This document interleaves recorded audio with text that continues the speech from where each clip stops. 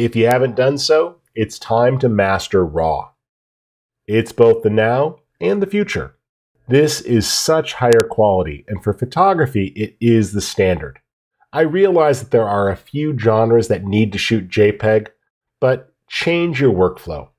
I used to think that I had to shoot JPEG for time-lapse, and then I spent some time working with Vincent Laforet, who's one of the most respected photographers and a man that I'm continually impressed by the quality and his creativity.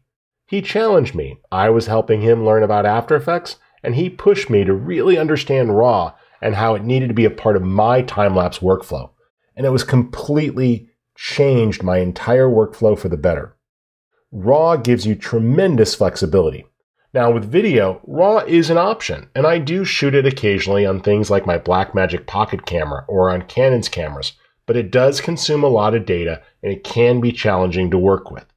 So if you don't have the processing power, you can really take a look at shooting it in the future, but start to dabble. RAW changes everything.